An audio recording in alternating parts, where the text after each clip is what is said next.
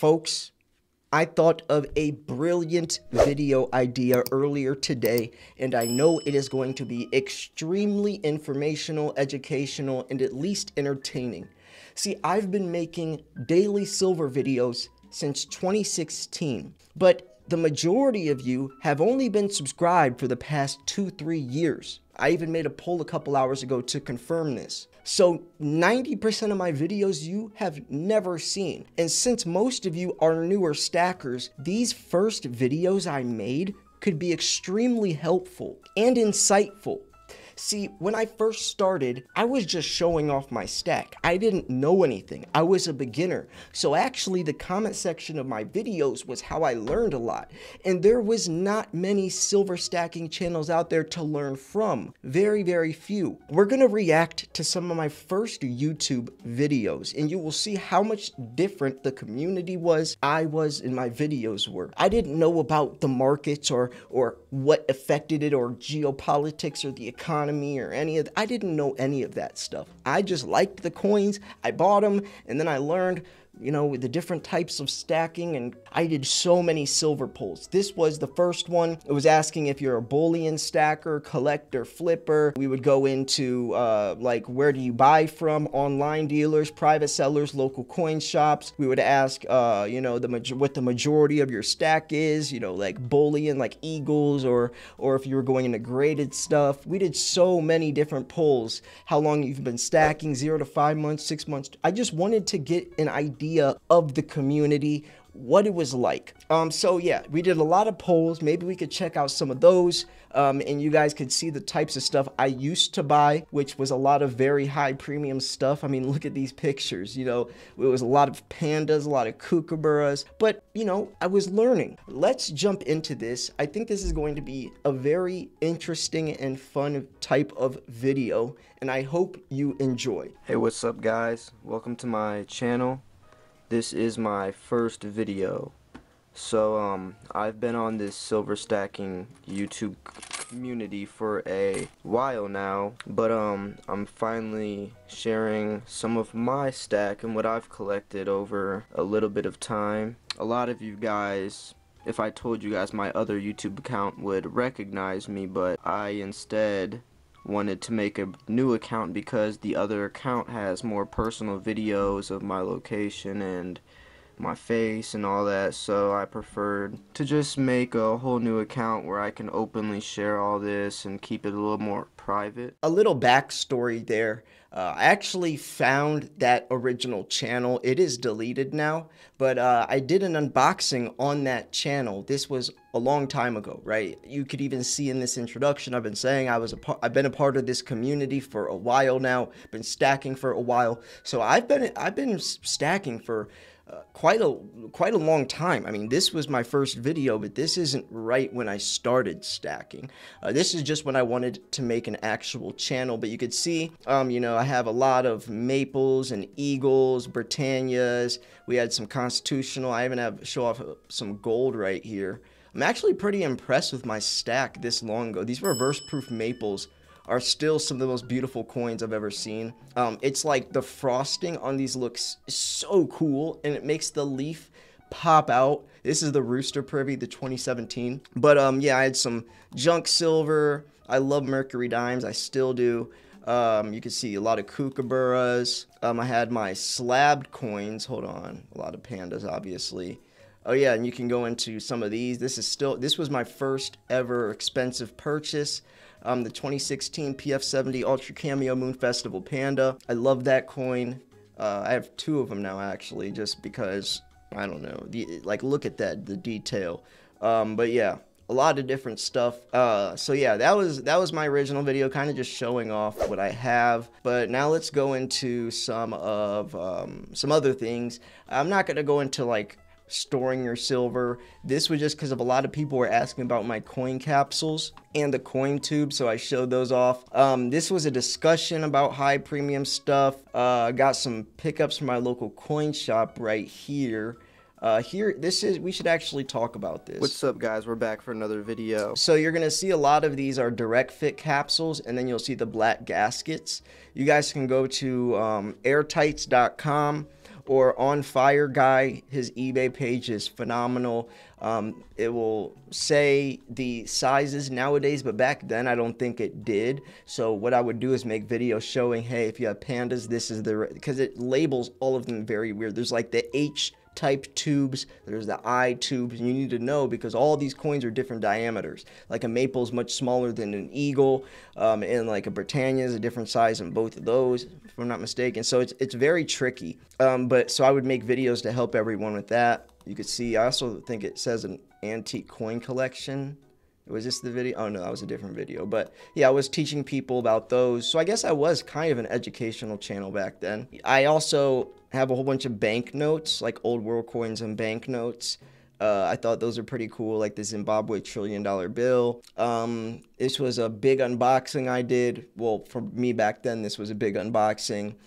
Let's see, selling your, this is what it looks like. I would buy the correct type caps. I like the black gaskets, so most of mine were black gaskets, which if you had a direct fit, it wouldn't see how like these Dragon and Phoenix direct fit wouldn't fit. So very organized. I don't do this anymore. This was just because this was way back when I was like very finicky. I was addicted to the fullest degree, nonstop looking online. Most of you are probably still in that phase. And that phase never really goes away. It's just in terms of like the storing. You know, I would list like all of these maples and I would you know, label them, and I don't really do this anymore. It probably is, you know, pretty beneficial, but a lot of times I'll just buy tubes themselves instead of having to do all this. But yeah, thought that was pretty interesting. This was a topic about selling your silver. So let's keep moving on. These were the best silver channels on YouTube. There was barely any. Salivate Metal was the first. Silver Slacker was my favorite. That's where I got my name from. Silver Slayer, Silver Slacker. There's Numas Metals, or yeah, his name is Numas Metals. And then we also have some videos of the Rwanda. This was the first coin I really liked. I mean, this thing looks wicked. It still does. Thanks for hitting 200 subs. Wow. Friday Night Silver Pole, Fractional Silver. Here, this is an interesting one. Semi-numismatic stuff is kind of contradicting because it's either bullion or numismatics, right? Bullion is for the silver, numismatics is not for the silver. Semi-numismatics is for both. Like these pandas, the design changes every year. Lower mintage numbers than eagles. Pandas are like 8 million a year. Kookaburras are like 300 to 500,000 per year. So the lower mintage numbers, so they're more collectible. So it brings a higher premium. So instead of semi-numismatic, the term should just be high premium silver. This is still technically bullion. It still really is. Like besides the reverse proof maple leafs you could see up here in these slab coins, but normal pandas, even though the design changes yearly, it's still considered bullion. A lot of local coin shops will still offer you the same price for these pandas as they would for an eagle. So you got to be careful with that. But that's also why you would never sell to a local coin shop. But you could see through here, I'm just kind of showing off stuff. I didn't really have much of a stack yet, but a lot of it was just the conversation. So let's see some of the results. So here's a one with some results. Hey, what's up guys? Welcome back. As you guys can remember, I asked you guys to vote upon 3 different categories. We had the bullion stacker, we had the collector slash flipper, and then we had a little bit of both. So we could pick A, B, or C. And now we're about to check out what you guys voted upon with the majority. So we had a total of 51 votes in this video. Wow. Okay. So stacker, I mean, a bullion stacker, I guess, is technically a stacker, but maybe that probably meant like you stack and you collect. This was collector and flipper, like only those people that constantly go to coin shows, they'll just flip stuff. They don't care about stacking at all. So yeah, most people are stackers and collectors. I'm curious what that poll would look like now. Oh, mostly outdoors. Oh man, I forgot about this guy. And Nick, silver bean counter.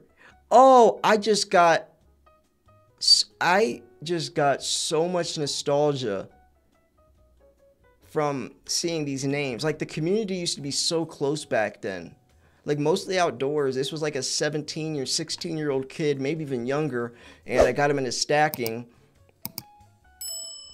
Man. Oh, that is crazy. That is crazy. I forgot. But anyways, yeah, those are some interesting results. This one's interesting. Where do you buy your silver from? That their coins are legit and they come in perfect condition. So B, we have private sellers. This is talking about eBay sellers. So yeah, man, it's so interesting to go down and see all these people. Like these were like look at Silver Wolverine back then. I'm sure a lot of you know him now. Like that is crazy. Oh wow, this probably means nothing to you guys. Obviously it doesn't unless you're one of these people, but that is crazy, man. Man, the community used to be so small. But yeah, there were some perks, local coin shops, like building relationships, no shipping fees, you know, low costs. So yeah, a lot of this is still relevant. So let's go on. I know this is probably somewhat of a boring video. In my head when I was thinking about it, I thought it'd be more entertaining, but I'm sure, you know, it could still be pretty, you know, educational. Talked about gold to silver ratio, earning free gold or free silver. I talked about why I use coin capsules. This is interesting. As close to spot as possible. Oh, I can't play that intro anymore. Topic, because you know, a lot of people wonder why we pay the amount we do, and I just want to go over a few reasons and you know, things to consider while buying junk silver. You could tell I was still kind of new to the you know, to making videos, because I really would beat around the bush when I talked, and I would talk pretty slow. A lot of people don't like that because, you know, you're taking their time, right? You're taking time out of their day to watch your video, so they don't care what you ate for lunch. Just get to the point. I learned that as the years went on. So, weight, and just to get as close to spot possible as close as spot as possible to stack. What am I doing, man? And get their weight up. It's also very recognizable. You know, if there was ever a situation. So yeah, I said it's cheap, high premiums. I don't know what I meant by that. Let's see. Also, when you're buying junk silver, you can come across key dates, which. Oh, so that was, I'll say limited supply. That makes sense. Liquid makes sense. Oh, so here's tips. Okay, cool. And this is where the most watched part of the video is, or most replayed. Your 1 troy ounce coins and bars and all that. When you buy junk silver, the seller usually sells by face value. So yep, that's still true to this day. I'm a broker now, and we sell by face value. That's interesting. I knew that back then. It's very interesting that I knew that. And I think that one of the tips I say is if they try to sell by weight, make sure if they say an ounce, they are going by a troy ounce, not 28 gram ounce, because a lot of sellers on eBay would rip people off that way. They'll say, you know, 6 actual ounces of silver, but they're going by 28 grams. They're not going by a troy ounce. And I'm pretty sure I mentioned that here. So if you want to find out exactly how much silver is in there, because this is all 90%. Yes, face value times 0.715. Silver, so it's 0.715. But buying in ounces, you would do $2 times 0.715, and that will show you the amount of pure silver this in each coin. So there's $7.85 face right here. Yeah, that's back when silver was way cheaper though. That's crazy. $7.85. Okay, so yeah, I don't know. I thought this video would be, I still think it's really interesting. Oh, the complete guide to silver stacking. This was the first of the series I made. It was a 4-part series of breaking down exactly how to, like from the most basic of the basics to like expert. I guess I did make a lot of educational type stuff back then. Adjusting my stacking strategy in 2017. Queen's Beast series, common silver stacking mistakes. So I mean, you guys yourselves could go back, just type channel, go to videos, and just go on oldest. my top 10 most valuable coins, like silver pool number 7. Which type of silver would you choose? Poured silver, constitutional. So yeah, I did a lot of very interesting stuff. You guys might like it. I'm sure, some people would think this is interesting. What price would you cash out at? So yeah, I don't know. This was just the majority of my videos back then. 1 ounce versus 20. Oh yeah, I remember this video. I had a $20 bill and compared it to an ounce of silver. Oh, here we go. This is cool. I loved.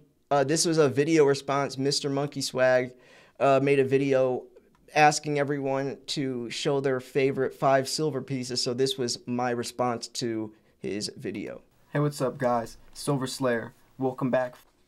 A very, very clever way, and so first, obviously, this thing is absolutely beautiful. Just really appreciate. Now, I want my new silver, the 3rd edition Silver Slayer bars to be this, like a 4-ounce Kit Kat. This is a Jaeger poured silver 4-ounce Kit Kat bar. So, anyways, next up we have the 4-ounce Jaeger's poured silver Kit Kat. I really think that bar looks so cool. I would love to get a 4-ounce style bar. Yeah. Constitutional silver that I have. It's just really cool to own a piece of American history from pre-1900. This mint era, of course. I have some slab versions of these now. Rwanda, of course, one of the coolest looking coins as well. So anyways, yeah, I'm gonna wrap the video up here. I thought it was pretty cool. Maybe you guys didn't. Maybe, you don't really care. But, yeah, just wanted to do something different for the channel. And, yeah. Anyways, thanks for tuning in. This was Silver Slayer. I will see you guys tomorrow. Peace.